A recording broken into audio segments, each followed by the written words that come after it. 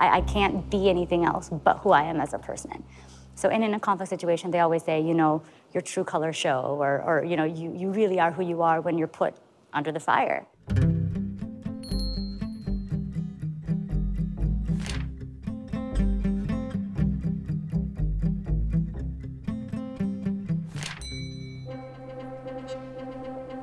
Sometimes we tend to think that only a certain type of person can act on their values. We may think they have to be bold, assertive, risk-takers, maybe extroverts, and perhaps they need to relish and perform well in a good argument.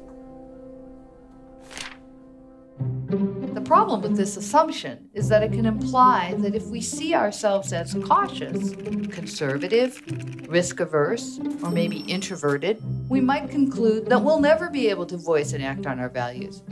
Perhaps we just think that we lack the kind of moral courage that would be required. I've always believed I'm an extrovert, but after having come to MBA school, I realized I think I'm actually a little bit more of an introvert than I expected. I think I'm more risk-averse and risk-taking. I've always described myself as an outgoing introvert. I see myself more as an introvert. I like to get in there and argue with someone. In our research, we've noticed that all types of people can and have acted on their values effectively. Extroverts and introverts, risk-takers and the risk-averse, bold and cautious alike. The key similarity is that these folks understood who they truly were, what was most comfortable to them, and what their abilities were, and they framed the values conflicts they faced in such a way as to play to their own strengths. When I'm faced with any sort of a situation that I don't think I have an immediate answer, my kind of gut reaction is just to step away a little bit and think through the facts and process the facts. I do tend to take on conflict head on, if possible, but knowing also that I tend to try to react quickly helps me know that I need to slow down sometimes. If we see ourselves as risk takers, we might say, why not take a risk in the service of something that really matters to me, in the service of my deepest values? On the other hand, if we see ourselves as risk-averse, we might frame the challenge we face in such a way that acting ethically feels like the safer route. So, for example, if we are quick on our feet and clever with words, we might be most effective in a one-on-one conversation with the person we want to influence. If we're shy and we need time to think and craft our words in advance, we might be more effective with a written memo. Or perhaps we may generate a set of critical questions that will enable others to bring new and important information into the debate. In my last job, I worked in finance, and one of my roles was to evaluate our new products and how they were doing. And obviously, everyone benefited when the products did better. I was never explicitly asked to make up numbers or present false information, but I did feel like from time to time, some of my partners wanted me to kind of misconstrue the facts or even keep certain information away to make a product look stronger than it actually was. It just made me feel very uncomfortable when I was asked to do that. And then I also think just having time to process and think really enables me to make a better decision because I feel like with time I become more and more convicted about the choice I need to make.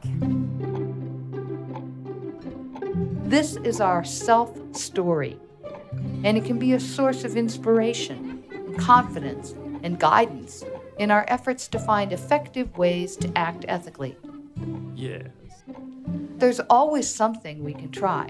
Go on. It becomes important to reflect on who we are, who we truly want to be, and how and when we are most effective, and then to play to those strengths and understandings when we're faced with ethical dilemmas. I spoke to my supervisor. I trusted him and felt like he had a good sense of what was right for the business, and I knew that if I had his support that I would be able to have a stronger voice. And with his help, called up my counterpart and just said that I didn't feel like I could present the information that way. Felt like I did make a stronger ethical choice. It definitely you know, obviously in some ways hurt the company and that it made things not look as good, but it's the choice you have to make. There are many ways to align your unique strengths and style with your values. The trick is to find a way to be yourself, as opposed to trying to impose an unfamiliar or uncomfortable identity on yourself when facing challenges. My always go-to thing is to first look at myself internally and to see what I want. Because if I don't truly understand what I believe in and what I stand for, I can't fight for that and I can't find a solution in that. Especially if it doesn't require an impulsive response, I actually take time to figure out how I'm going to deal with the situation. So I usually, you know, go back and do my thinking and decide to myself that this is not what I'm going to do. Yeah. If I try to approach a person that I'm having a conflict with in the spur of the moment, I might get really heated, and I'm a very, I guess, emotionally driven person. So I might like just have attacked the person instead of peacefully communicating. I put myself in a different role when I have to deliver that message. I can't be the friend, you know, who's trying to be considerate. There's a greater purpose that the message is trying to serve. My message to anyone who's thinking about ethics right now is to be confident in who you are and don't compromise in the short term for what your long-term integrity represents.